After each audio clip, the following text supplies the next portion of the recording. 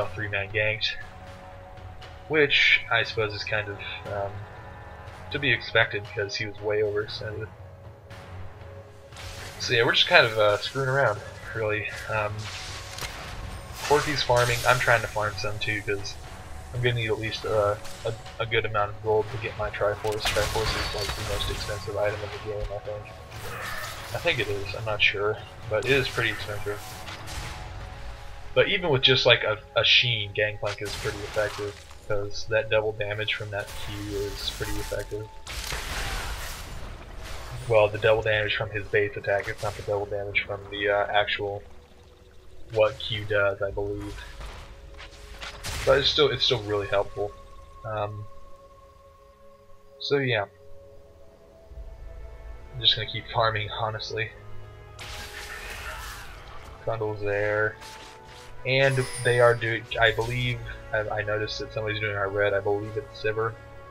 So we all go in. I go in. Sivir's in the bush.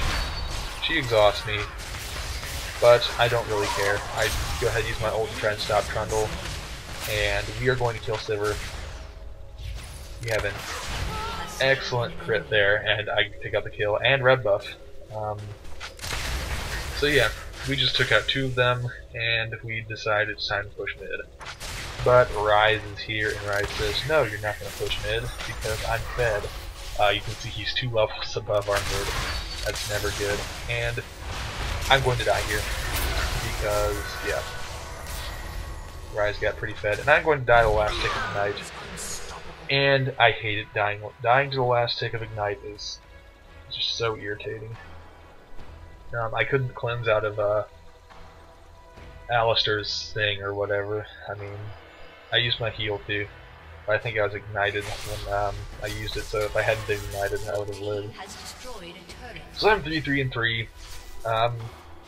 Not great, not bad, but for like something new like this, I suppose it's pretty good.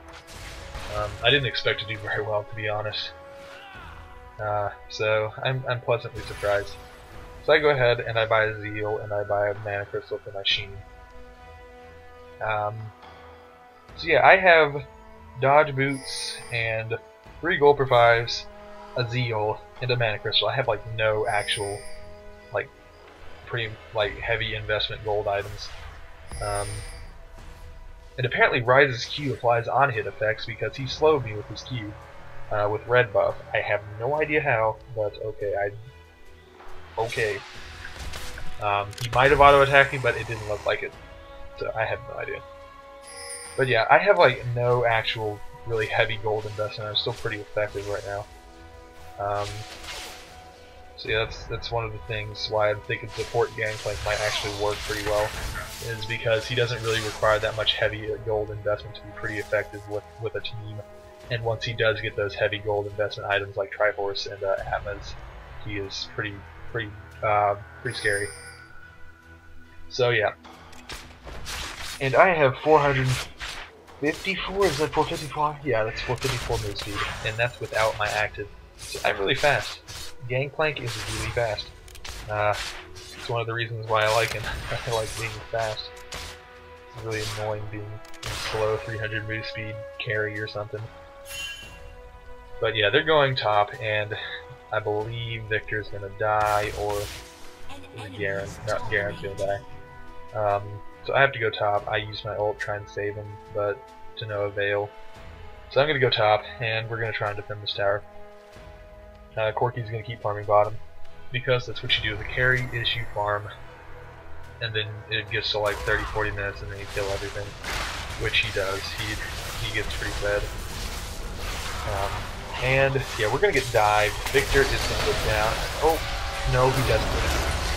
I don't know how he lives, but yeah, we go ahead, and I pick up Tryndamere, and Zero is still at the tower, alive. I don't know how. He's gonna die, I think. So yeah, Trundle is taking a lot of damage, so I just decided to go in and kill him. And Ryze snares me. My oranges are not up, but I live, because I don't know how, because Ryze should have had something off of cooldown to kill me there, but he didn't. I'm not complaining. I picked up 2 kills, didn't die. I don't know if our tower's still alive. Let me go check. Yeah, our tower's still alive somehow. We only lost 2 people. I believe they lost 3 people. Yeah, they lost 3 people. And yeah, that's a pretty good trade for them having like 4 people on that tower, and we had like 3. So yeah, that was good. Now I go ahead, pick up my Sheen, and I'm just basically letting my gold for 5s get me good income while I go farm the jungle, because we don't really have a jungler to farm the jungle. So that's kind of nice. So yeah, we've defended top tower somehow. So it's basically even on towers. I believe Puddle picked up bot tower while that insanity was happening or something. So yeah, I have a good bit of crit right now. I think I have got 36%. I believe I end the game with like 61 or something.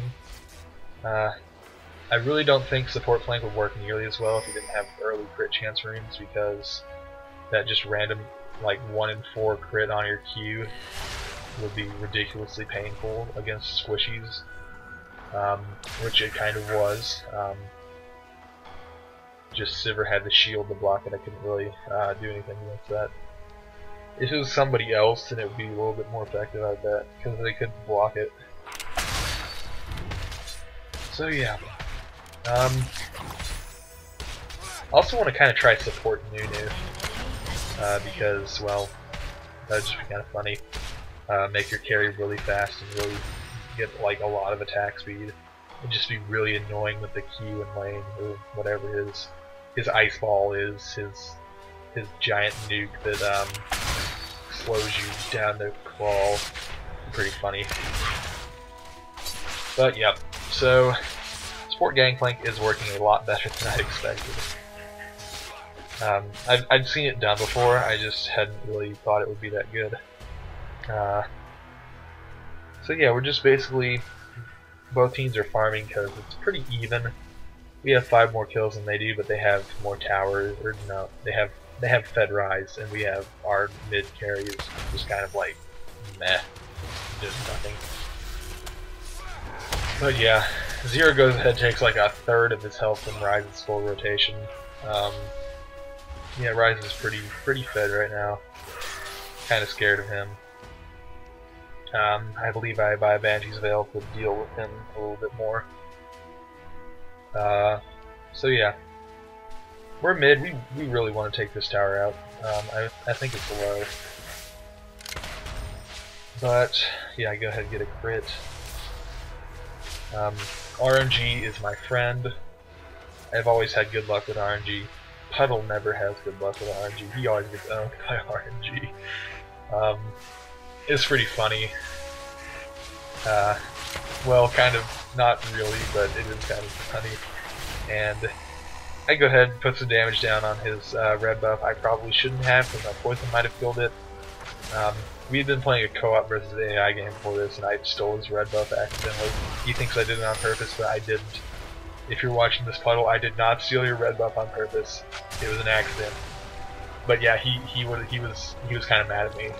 He was like, "Don't attack this! Don't attack this! Your poison might take it."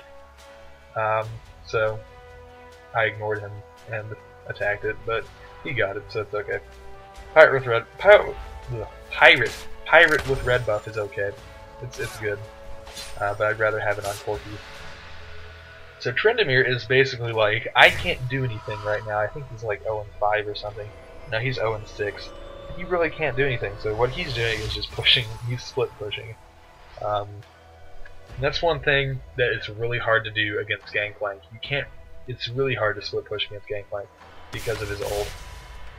And I go ahead and ult top trying to save it, but I should have saved my ult or bottom because Trendemir is just going to keep split pushing. I figured he would have gone back, but he's not. He's going to take bottom inner tower. That's not. It's never good to lose an inner tower. So I'm basically going to go try and get down there and save it as if I can. I can't really, but I have my Triforce now, so that's good. Yeah, he's just going to attack the minions, but I'm going to try and attack these minions, but nah, it's not going to do anything. He's just going to take it out. Your turret has been destroyed. and they took out our top tower, and Victor wants to surrender because Victor is sucking. Well, if you're sucking, you usually want to surrender. I am not of that mentality. If I'm sucking, I want to keep playing so I can do better. But most people are quitters in League of Legends, and, well, that's about all I'm going to say about that. So they're going to try and take out this tower. I'm not sure if they do, but we know that Alistair doesn't have his ult, and I believe none of them do. So